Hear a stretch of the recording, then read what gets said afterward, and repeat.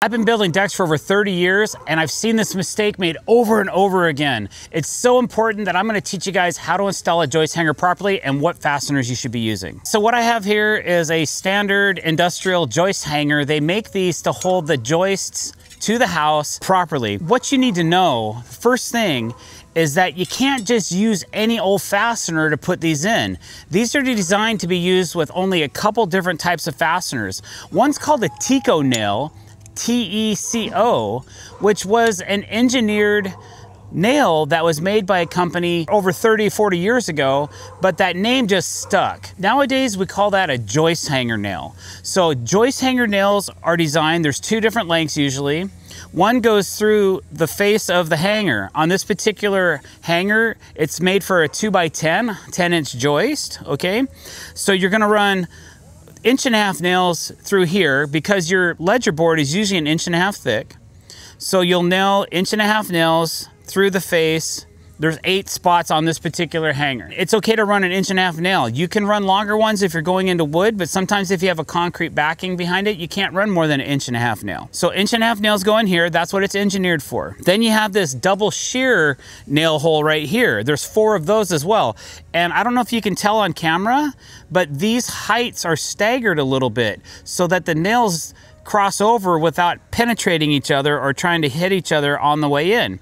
These ones go in at an angle, and if you're using nails, you have to use a 3-inch joist hanger nail. You just can't use any screw that you pick up at Home Depot. They're not structural. They're gonna snap, they're gonna break. We'll get into that in a minute, because that's what we're gonna use as structural screws to put in this hanger.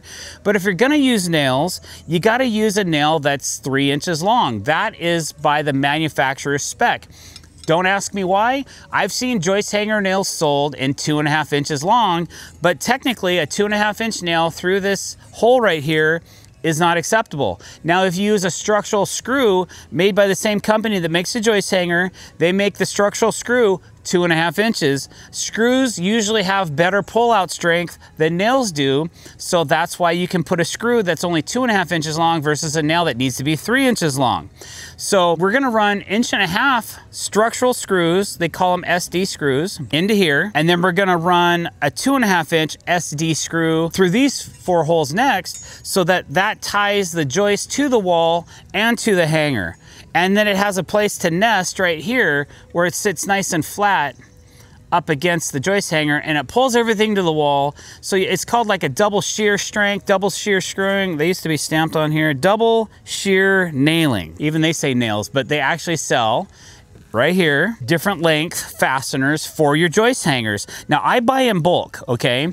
So these fasteners, one box is 1.5 inch, one box is 2.5 inch. You might not need $1,000 worth of screws, so you may not consider purchasing these in bulk. But these boxes are almost 500 bucks a piece, but we use them all the time. And it is so nice to have a structural screw when you need it for your joist hanger in your trailer or on site instead of running to the hardware center to go pick them up. All you need now is your joist hanger. You need a drill, which I have downstairs, because we're gonna film this from up here, but I'm gonna be underneath the deck installing this joist hanger, okay? But I just wanted to show you the area we're going into. So we have this one spot on our deck. Now, this was a remodel. This deck was a remodel, and we added framing to it. But the original framing did not have joist hangers on the joists that are attached to the ledger. So we went through and we added joist hangers to everything, but we just hadn't put one on this one yet. These are just toe nailed to the wall. That's not the proper way to install a joist. It's not safe. I don't recommend it. That's a temporary fix, in my opinion. Even though there's a beam underneath this right here holding this up, we still want to use a joist hanger to kind of keep everything tied together. So I'm going to open up these buckets, and you can see here's my 1.5 inch SD screw. These are gonna go through the joist hanger and into the ledger. And then here's those 2.5 inch screws that I was telling you about. And these ones are gonna go through here on an angle, and they're gonna pierce the side of the joist, and then they're gonna go into the ledger as well. And there's 4 of those.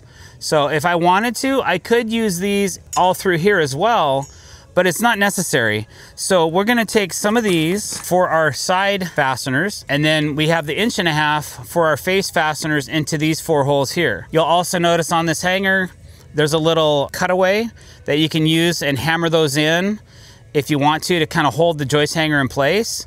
One thing you want to make sure when you're installing this, guys, is that the bottom of this hanger sits all the way up on the bottom of your joist, okay? So that's helps hold it in case it wants to drop. So you got to make sure it's up tight. I've seen these where I can put my finger in them. People didn't install them properly. So it's just something to think about when you're installing this, so you have a nice snug fit. All right, I'm gonna run downstairs and get set up, and Studio Man's gonna film this from up top, and we'll get this baby installed so you can see how it works. You can't really see me because I'm underneath the deck, but the most important thing is that you see how this is installed. So what I'm doing is I'm gonna push up on this hanger and make sure that the bottom of it's touching the bottom of the joist. And I'm gonna go ahead and put one screw in this side to start. And this is a 1/4" drive bit on my impact driver. Okay, once that one's in and I'm happy with that, I need to do one of the higher ones. I'm gonna go ahead and get this top one in.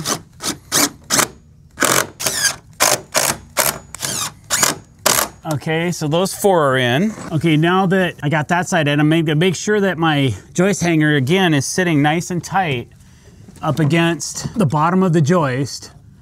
And then I'm gonna go ahead and try to reach that top screw. This is really a little bit of a compromised situation, but that went in really well. So now I just got 3 more 1.5" screws to do. I'm gonna go ahead and do the bottom one. You wanna make sure that you're not over driving these, but that you're getting them nice and snug to the steel. And this product has a special coating called Z-Max on it, which gives it an extra corrosion protection. So now all of my fasteners against the wall are in. Now it's time to put in the longer screws.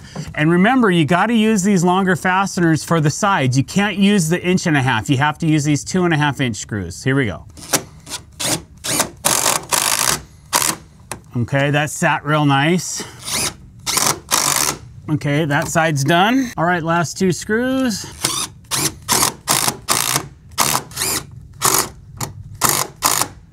And that's done. All right, guys, so there you go. That's all there is to it. Just make sure that that joist hanger is nice and snug before you add your fasteners. Don't overdrive your fasteners. Make sure they're structural fasteners designed for those joist hangers.